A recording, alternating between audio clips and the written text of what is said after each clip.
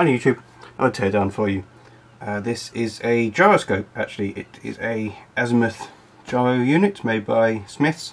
It's a bit older than the sort of thing I usually like to take apart. I usually prefer 70s and 80s things, and this is decidedly 50s or 60s. But well, you know, it's a gyro. Smiths make some interesting stuff, so yeah, let's take it apart and have a look.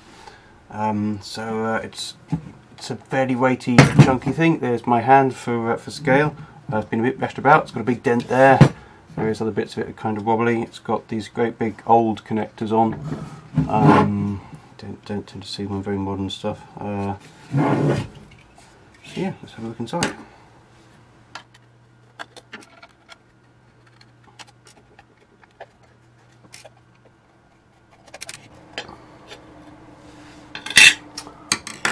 So that was kind of a false start, I guess. You can just see the top of the main gyro unit there, some sort of bearing spindly thing, a couple of connectory bits, and apart from that, just the inside of these plugs. So I guess we've got to take this bit off anyway.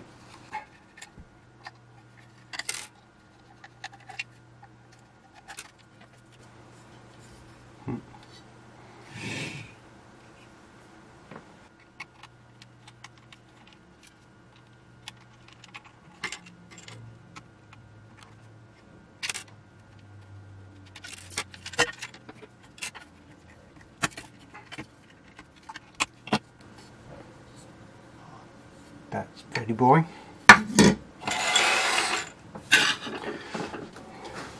Right, so this thing. Now, there's a bit of a problem here, because it appears to actually be soldered together. Bear with me while I attempt to break into it. I guess I'm probably not going to film that because it's going to be difficult and involve lots of hammering, but I'll come back once I've separated these two halves. So, right, back again. It was actually fairly easy. Around this seal they'd run a copper wire and just soldered it in with some high lead content solder. So just exposing one end and grabbing it, I was able to pull the whole thing out. A bit of difficulty working out how the top actually then came away from the bottom. Turns out it kind of rotates along these channels here, and there we go.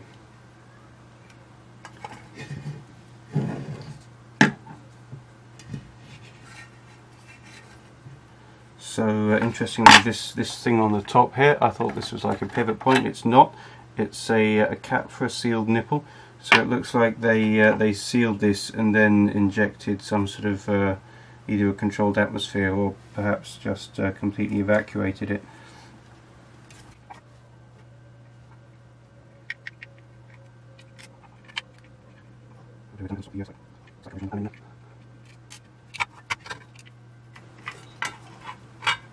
That screw's fairly mucked about, so I guess someone's been in here at some point before.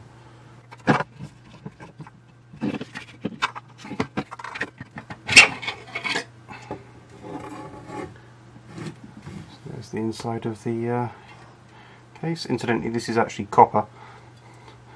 Rather extreme lengths to go to, but that's the only reason. And here we go. These are the insides of it, and it's actually quite nice, even given its age.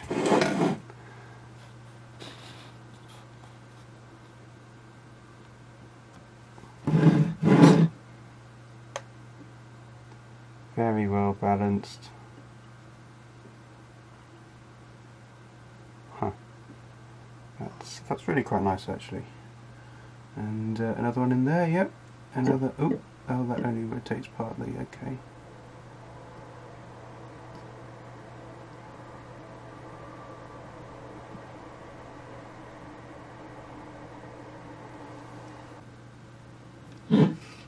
Some really nasty vintage capacitors there.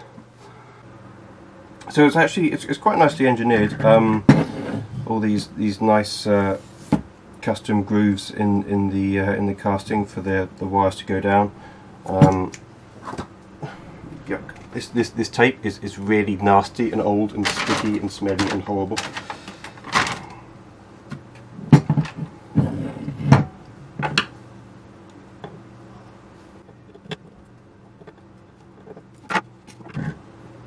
Quite nice attention to detail. They've put little bits of tape over the edges so the wires don't get chafed up.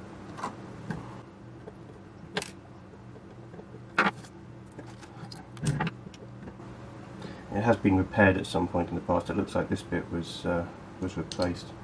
The wire's slightly different and it's tied up a bit messily.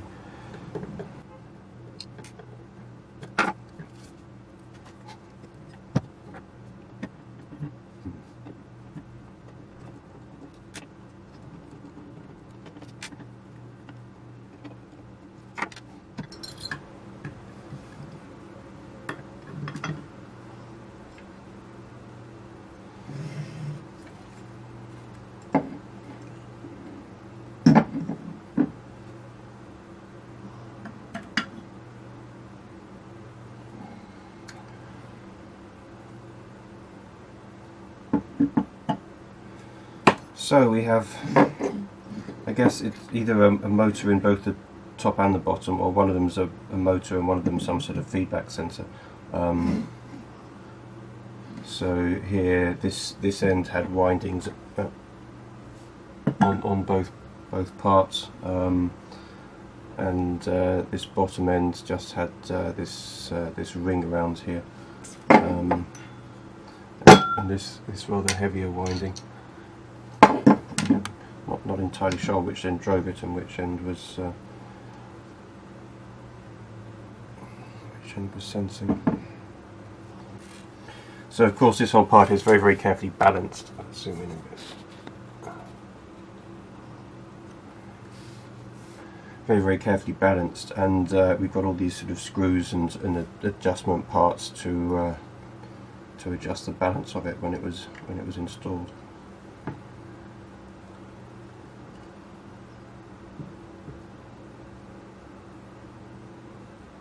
Very nice bit of machining.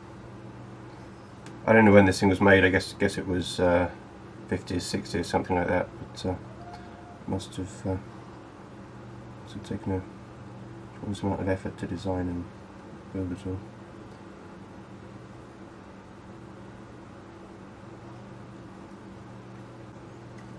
So I'm just going to remove this little mercury tilt switch before I go any further, because otherwise it's guaranteed to break. There'll be mercury everywhere.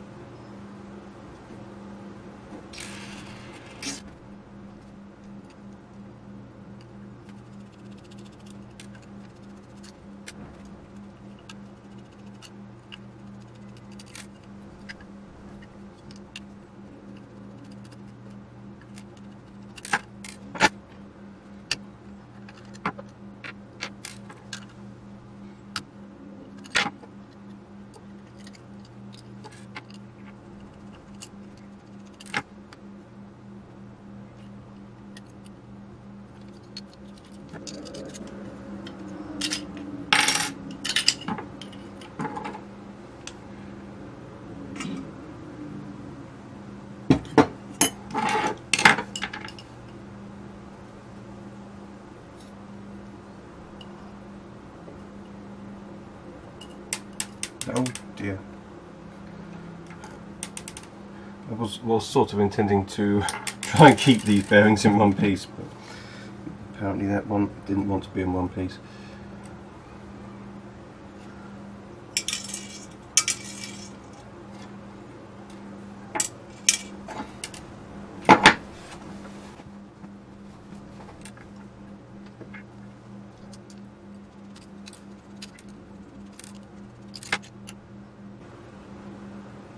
So there's a very nicely balanced flywheel.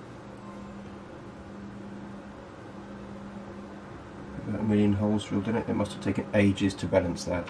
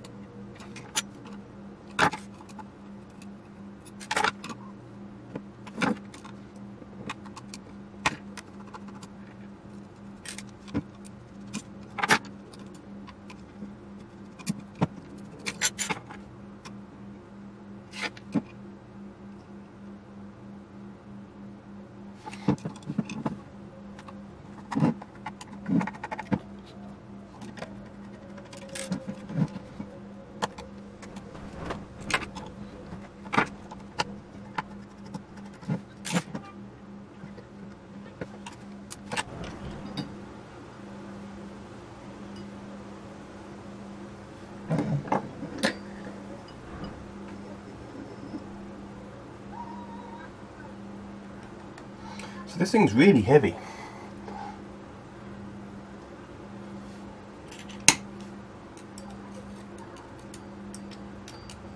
And the ring in the centre, it doesn't seem to be particularly magnetic, which is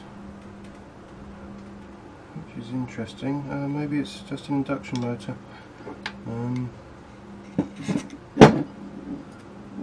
it's got three wires going to it.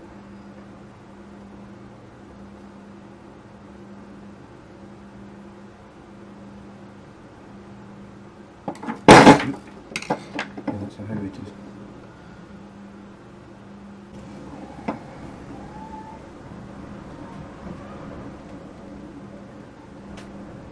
This is interesting, some sort of shock absorbing mounting. So yeah, there we go. One gyroscope that doubtless cost thousands and thousands of pounds when it was new. Cost me £8 on eBay.